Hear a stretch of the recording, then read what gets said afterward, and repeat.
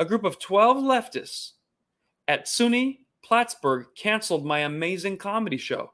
Now, 100 to 350 people from the community could have come laugh, but 12 people who are insecure with who they are, insecure with their gender, their sexuality, they demanded free speech end just for them.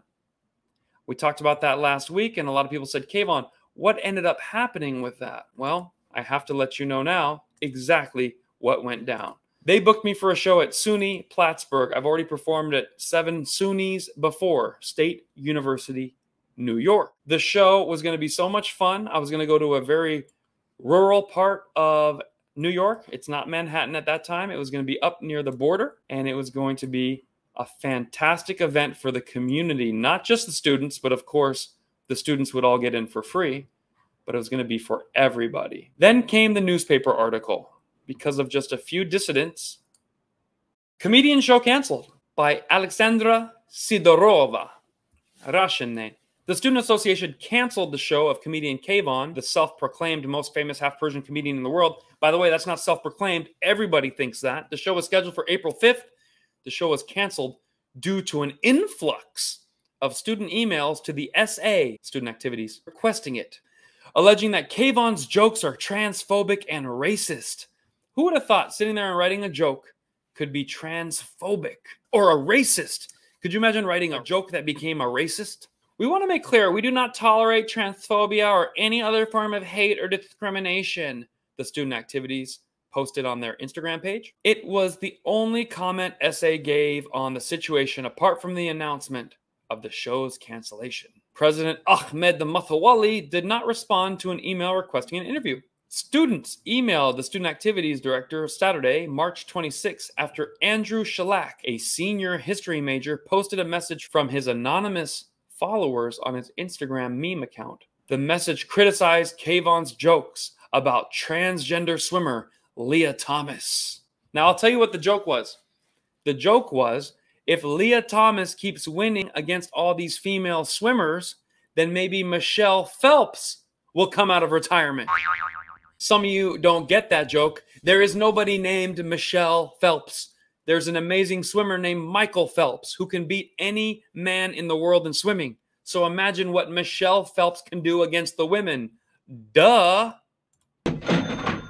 How that joke could be interpreted as transphobic. Do I seem scared of trans? Do I seem upset about trans people winning? No, I just want Michelle Phelps to teach Leah Thomas a lesson. That's all.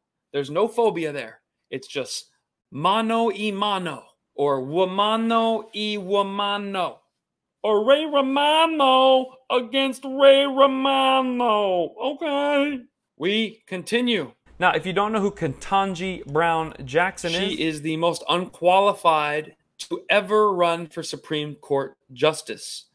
Not because they didn't give her a degree at a fancy school, or they didn't give her a promotion or a job because of various programs and groups she joined. What makes her the most unqualified justice to ever sit in the bench is because she cannot answer straightforward questions in a meaningful way. She lacks the wisdom of a Supreme Court judge. She demonstrated this when they asked her, can you define what a woman is? And she said, what did she say? Put it in the comments. What did she say? No, I can't. I am not a biologist. Now, that answer alone tells us that biology dictates who is a man or a woman. So she actually answered the way the left would hate, which is a biologist can clearly tell if it's a man or a woman, whereas the far left-wing radicals, Joe Biden, Kamala Harris, and all the Democrats, believe that biology does not tell us if it's a man or a woman, only social cues. So I did not make a racist joke about Ketanji Brown Jackson. My joke was Ketanji Brown Jackson wets her pants in the Supreme Court lobby because she couldn't figure out which bathroom to use. That has nothing to do with how black she is, how she grew up, in what community, what kind of racial background. No, it was merely she has to pee her pants because if there's no biologist in the lobby, how will she know which restroom to use? It's called satire. Of course, leftists don't understand satire. That's why they're not funny.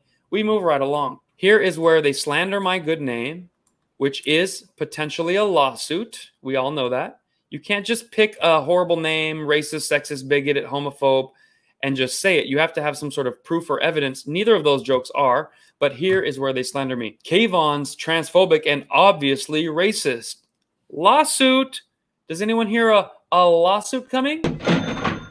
If I so decide to go there, his name is in print. He called me a transphobic and obviously racist. Not even in my opinion racist was what he should have said.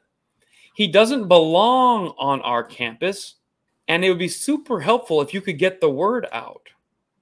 Kvon, that's me, responded to the allegations. Whether you found my jokes funny or not, they are not transphobic or racist in any way. Even if they were, that's protected speech according to SUNY's policy. Kvon left comments on Shellax's page the next day, calling him a fake account with fake likes and fake fans. Yes! Kvon also pointed out that Shellax's page was full of obscenities. So how am I indecent for making light fun of Michelle Phelps, Leah Thomas, and Ketanji Jackson, but this guy can have F this, screw that, I hate you this, I'm not going to school here no more, and I hate this campus. He is the one who's phobic. He's school phobic. Here he goes complaining. Kvon called me phobic against Persians, Shellac said.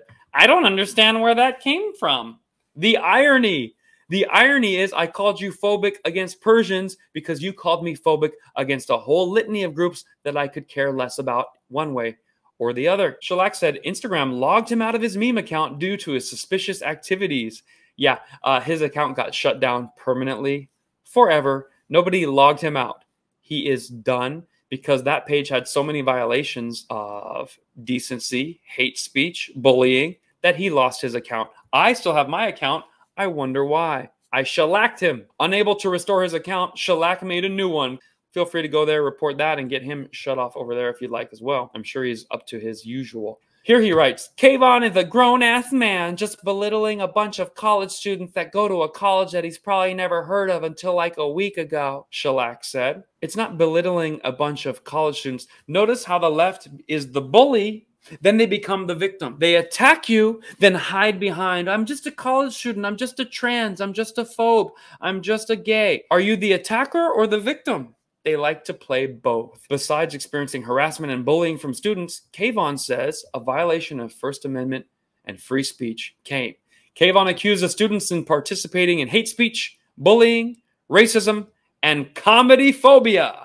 Aha, I love that. I did accuse them of comedy phobia. The petulant tantrums of a few should never create a situation where an artist loses their peaceful freedom of speech or their income.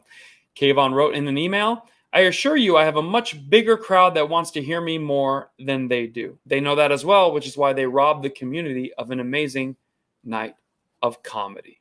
Shellac said, you can't just say transphobic and racist things legally.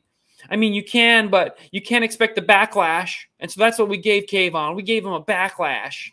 And we will end it there. You can read all that and more. It is highly publicized and published on SUNY's newspaper, which got picked up by the Free Republican Press and 3 or 4 other outlets, proving that I am becoming one of the forward thought leaders in fighting cancel culture, fighting the radical left, and pushing for free speech and American values. Who would have thought a half Persian would be so important in 2022? We'll be back.